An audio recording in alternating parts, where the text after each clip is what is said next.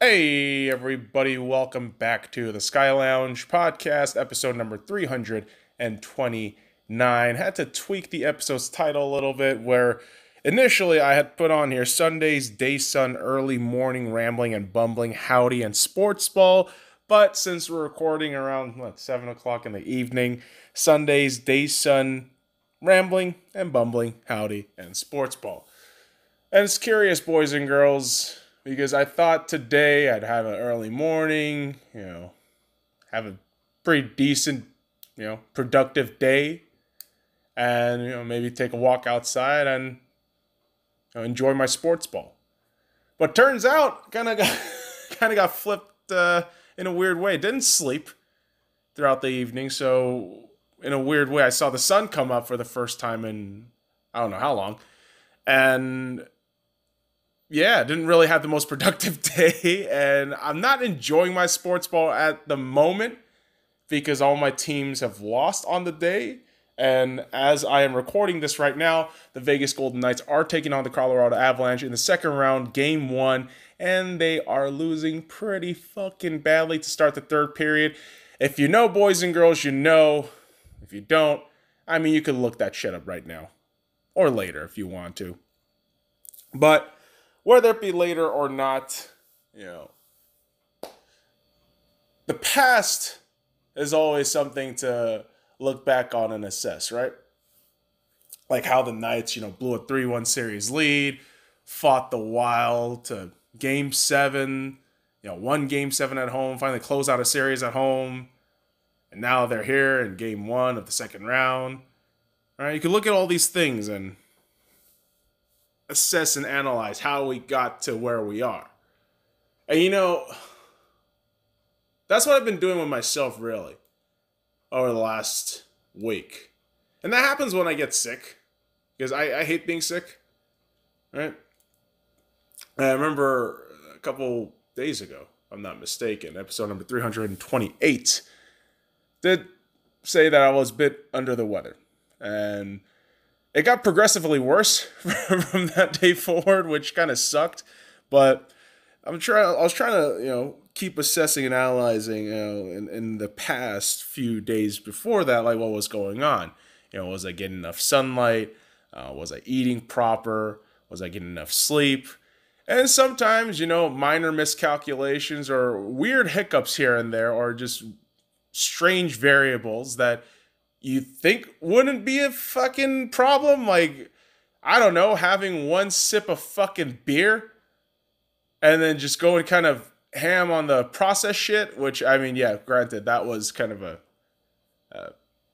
I suppose, spur of the moment emotional need on a Sunday where I just kind of ate like crap.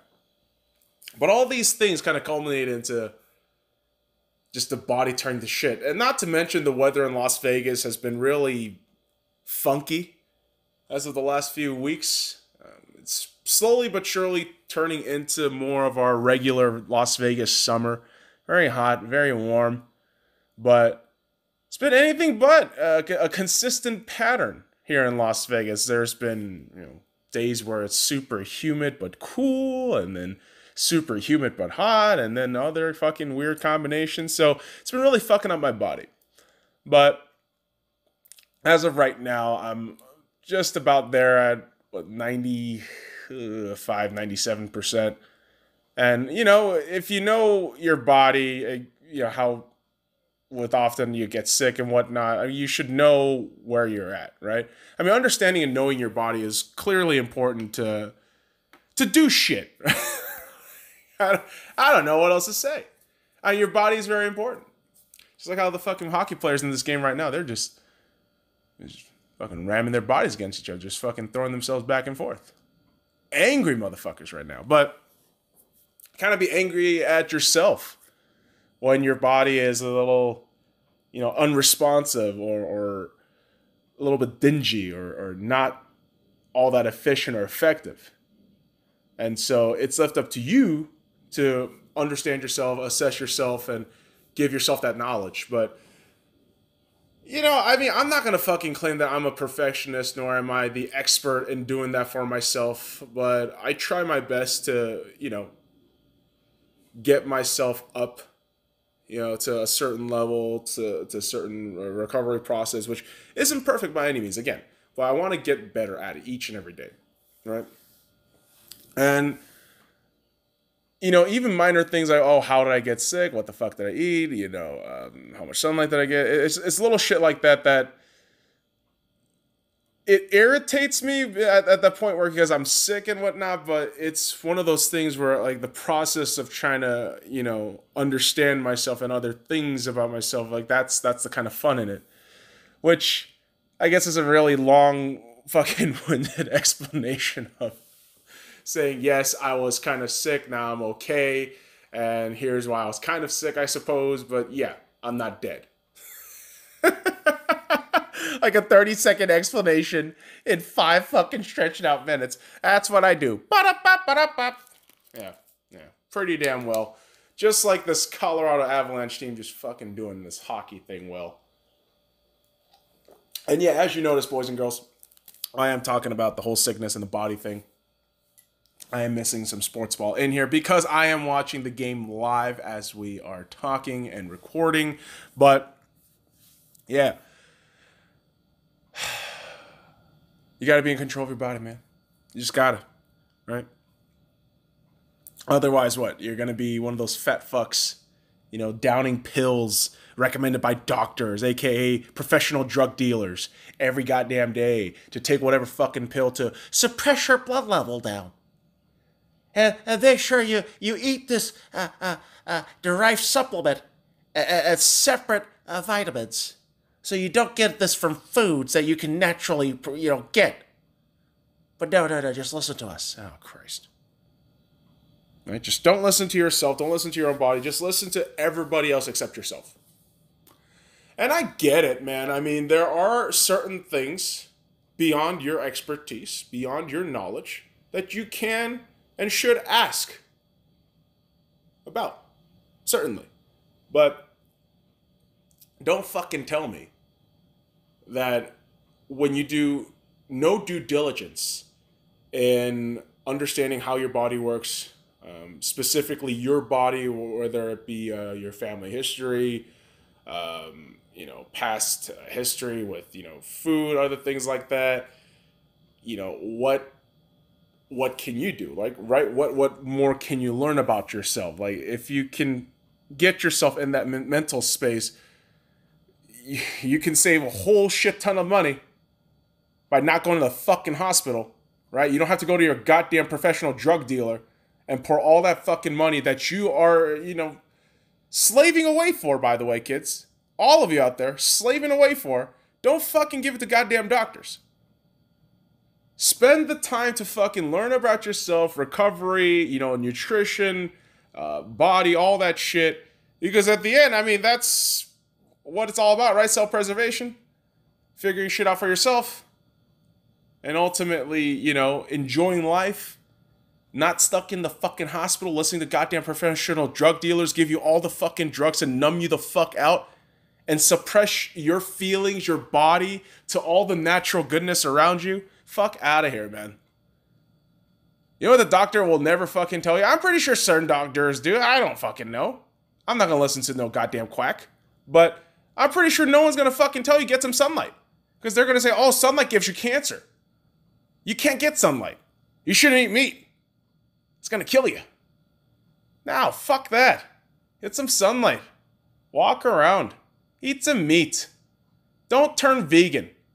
You'll grow a fucking vagina.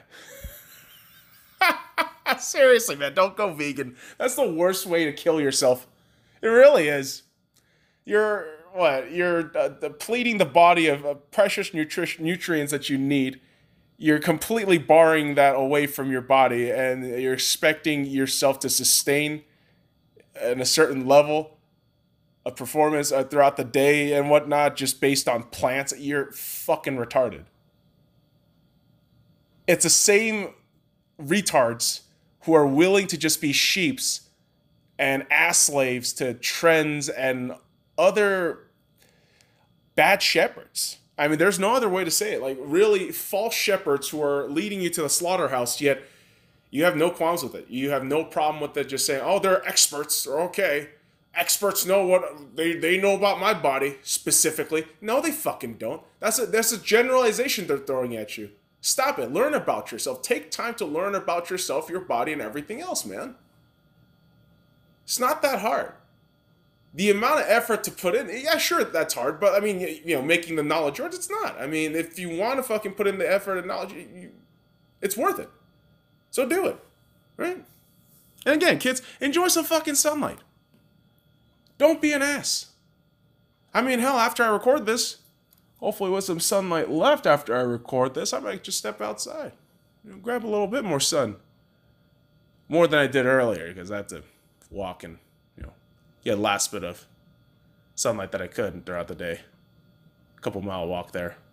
Always feels nice, just walking outside, get some fresh air. Never used to be like that, kids.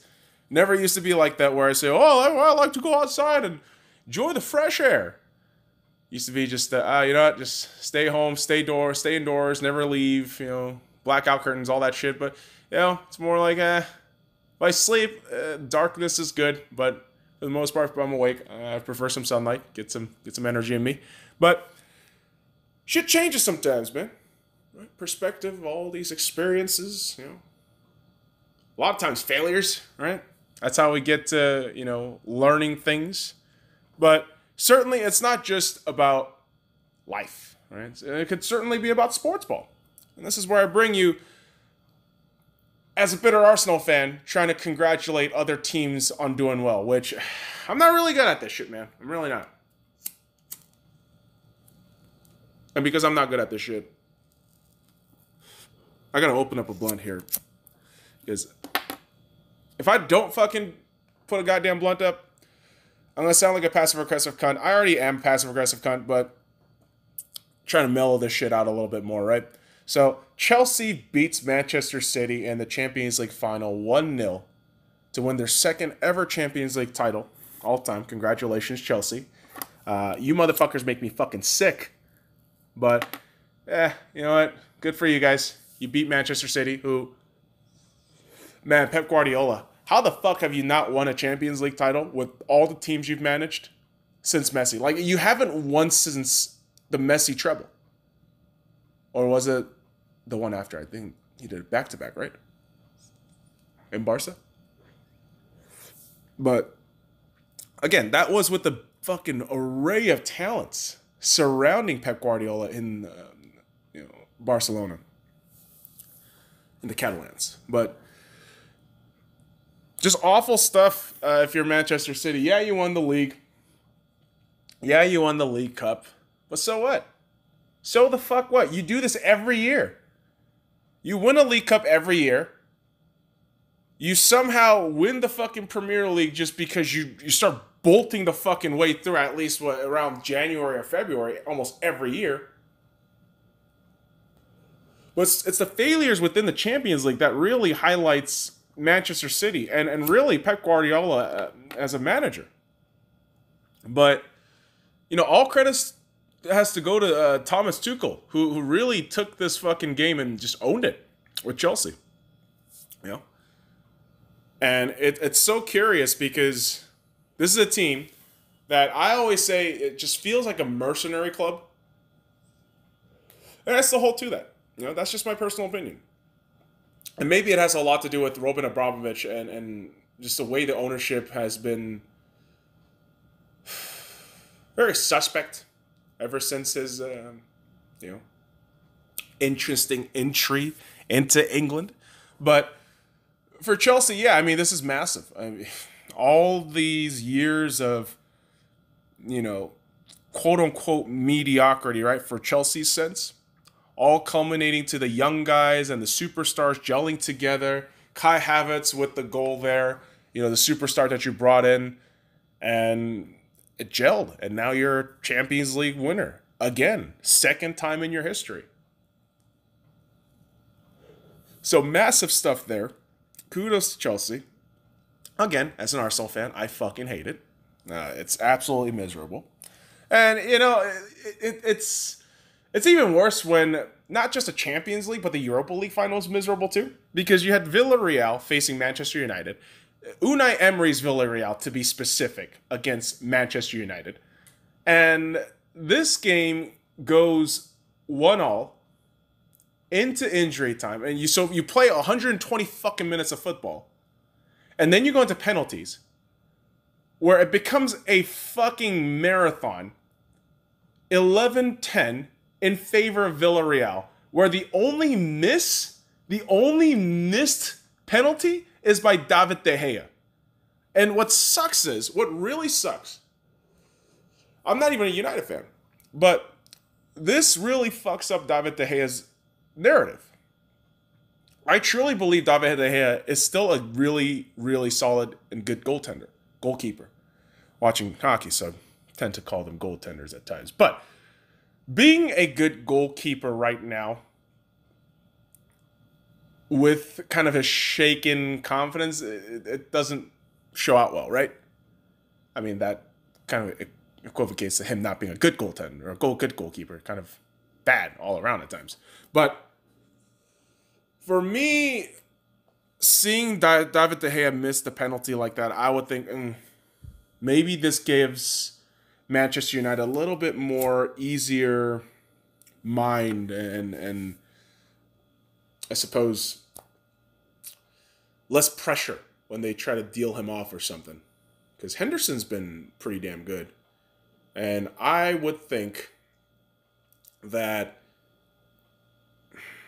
if United can figure out the David De Gea funk, if you can somehow kind of relax that out a little bit for him, should be good for Manchester United moving forward. Of course, you still have some interesting, transfers you can work on and try to get on, but I definitely think that you would have to just try to, I don't know, try to recuperate David De Gea to do something and get something going. But Jesus Christ, man. United just losing like that to Villarreal felt pretty morbid. And I felt, man, if Arsenal just didn't shit the bed against Villarreal, we would have given the fucking Manchester United team a little bit better run for their money. But hey, kudos to Villarreal. They win a major cup, I believe, for the first time in their club history. I could be mistaken on that, boys and girls, but Villarreal, huge win for them. I mean, that's just fantastic stuff. Shout out to Francis Coquelin, who is in the Villarreal squad. Former Arsenal player, curiously enough. But yeah, for Unai Emery, I mean, he is a Europa League final legend. There is no other way to say it. I mean, he has won so many Europa League finals. He's been there so many times too. Lost with Arsenal. That's always curious. But against Chelsea of all fucking teams. But yeah, football just kind of shit on me like that within a 5-day period. So fun. But sometimes you're up, sometimes you're down, boys and girls. That's the nature of sports ball. And for certain teams, that down lasts for a long time. But hey, when the up is up, it's fucking great. And for Brentford, it has to be feeling really, really great, where Brentford have beaten Swansea on winning promotion to the Premier League. So they are going to be up in the first division of football, English football, for the first time in 74 years. So that is some amazing stuff there. And I think you're going to have a very hard time with all these other teams, all their squads, facing you just recently promoted. But hey, you never know with certain clubs getting promoted and how much of a noise and raucous they can create. I mean, remember Sheffield United? A couple seasons back, they were pretty damn good, but now they're kind of shit. I mean, they just got fucking relegated. So yeah. Hopefully Brentford doesn't have a very short season and, can battle and duke it out. But yeah, should be a good time in the Premier League next season. Hopefully for fucking Arsenal, they can keep at that shit. Please, for the love of fucking God. right? But hey, man, domestic football is over. We're going to have some international football happening real soon. And yeah, man, Euro 2020, KK 2021 Euros is going to be starting on June 11th, and I can't wait for that shit. But yeah, man, football is going to be all around, and it's going to be some delicious stuff, man. I'm going to be wearing mostly my Germany jersey, probably my Iceland jersey once in a while, but maybe pop the old French jersey there too on a given day. But should be a great tourney. Should be a great tournament there. And let's see who the fucking best team is in Europe. Right? Best international squad in Europe. Hopefully it is Germany. Right? And hey, man, playoffs are going all around. I mean, come on. Euros aren't the playoffs, but it certainly has that playoff environment here in the United States, right?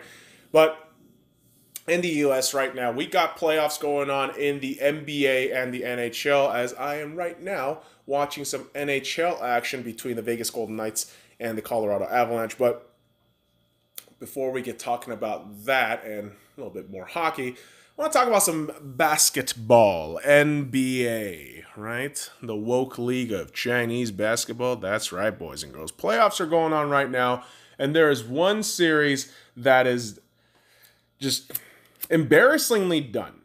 And I got to say, the Miami Heat getting swept by the Milwaukee Bucks, that just feels like just an ugly thing all around for Miami. Now, at the helm, you do have Pat Riley, who is an ultimate competitor. And I think he's going to push the team to grab at something, to get aggressive in the offseason. And you're going to have to come back getting better reloaded and see if you can face these top-heavy teams in the East. But for the Bucks, hey, you're finally getting past the first round. Hopefully you could do more stuff, and who the hell knows? Maybe Giannis can actually win a fucking championship this season. Yeah, right. We'll see, man. Should be a good time. Should be a great time, actually. But if you're a Lakers fan, it's not really a great time right now. The series is tied 2-2 between the Suns and the LA Lakers, and AD is injured, and he is going to be day-to-day. Which fucking sucks. And you really don't know what this team is going to do at this point. Is LeBron James going to falter with this squad of role players and Alex Caruso? I don't know. But all I know is the Lakers are tied 2-2. They're going back to Phoenix for Game 5, right? Are they? Yeah, they should be. Should be 5. Yeah, 5, 6, 7. So yeah, 5 in Phoenix, 7 in Phoenix, so 6 in LA. So you don't know what the hell's going to happen in the series, but honestly, man, I would tell you the Lakers are just going to falter, I think. I feel like they might falter a little bit there against the Suns if AD's not healthy. And you're asked, to LeBron James to fucking carry this team of role players. I don't know. I don't know what the hell's going to happen, honestly. Hopefully we win the series, but I guess the hockey pessimism is just fucking seeping in right now, boys and girls, because I'm still watching this third period unfold right in front of me as I am recording with about 11 minutes left to go. And the Vegas Golden Knights are on a 9-minute penalty kill. 9 fucking minutes. I mean, the incident was kind of crazy. Reeves and Graves got into it a little bit. A little bit more traffic in the net in front of Grubauer. Everyone gets into it. Pietrangelo. All the guys on the Avs just going ape shit. Marchessault also involved, of course. But right now, the game is 6-1 in favor of the Colorado Avalanche. And this game was just a fucking beatdown from the beginning.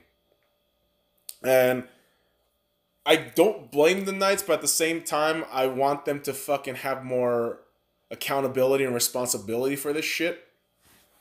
Because the reality is, the Colorado Avalanche had a week off. The Vegas Golden Knights blew a 3-1 series lead. They were forced into a Game 7 at home. Right? They played 3 extra fucking games. Like, they played 1 week of extra fucking hockey. Unnecessarily. Because of their own goddamn mistakes. And now, after, barely a day and a half rest, you go into Denver, the Mile High City, and you're asked to face the best team in hockey, and you're just getting fucking spanked. It is a disaster tonight. But, you know what, man? That's very long. It's a very long series. Still game 1. But if the boys don't pick it up, it's going to be a very fucking quick series. It's going to be a very fucking short series, and we might be going home in 4. I don't want that shit. But who the hell knows? You never know in this fucking season, right? Well, hell, you never know in any goddamn season. Except maybe if you're the Toronto Maple Leafs. Jesus Christ. Toronto, what the hell is wrong with you? You, just like the Vegas Golden Knights, we're up in the series 3-1. Now, granted, different competition. Minnesota Wild, very different from Montreal Canadiens, but man, oh man, you are up 3-1 against the Canadiens. You blow Game 5. You blow the hell out of Game 6. And then you go ahead and are forced into another Game 7 where you're going to just piss yourself out?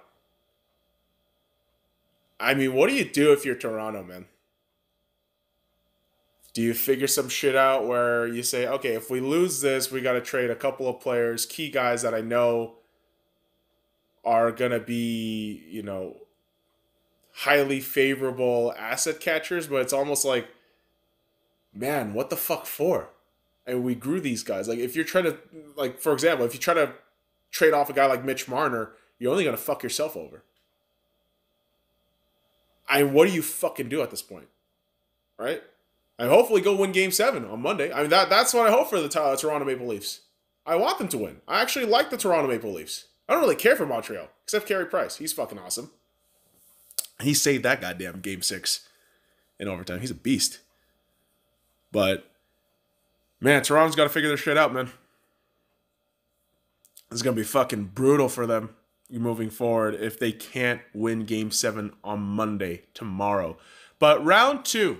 Other series are going on right now. Boston Bruins up 1-0 in the series against the New York Islanders. The Tampa Bay Lightning up 1-0 against the Carolina Hurricanes. And those are great series all around. And I haven't really gotten to watch a lot of it. But no matter who comes out of those series, it's just going to be a bloodbath no matter what. I mean, all these teams, by the time you get to the semis, they're going to be meeting for the first time ever. And it's completely new dynamics, different fucking matchups from what we can ever get in any regular postseason. So I would tell you, enjoy this time, boys and girls. This NHL postseason has been anything but normal, but it's great. Anything playoff hockey related is just beautiful, man. Some great stuff. Except, certain minor things like player safety, consistent refereeing,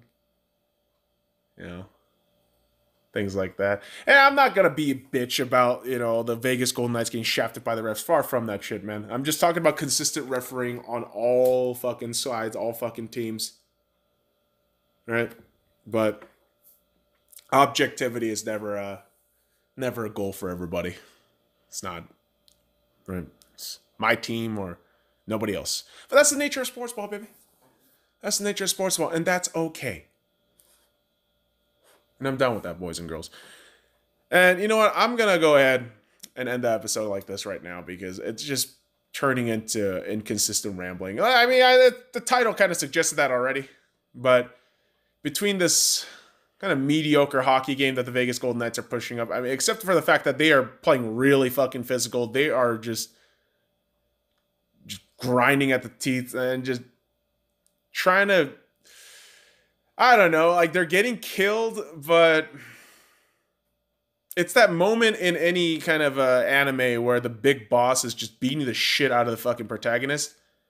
And the protagonist is on the brink of death, but the protagonist hasn't died yet and is still, blinking his one eye, smiling, and saying, I'm still going to kick your ass.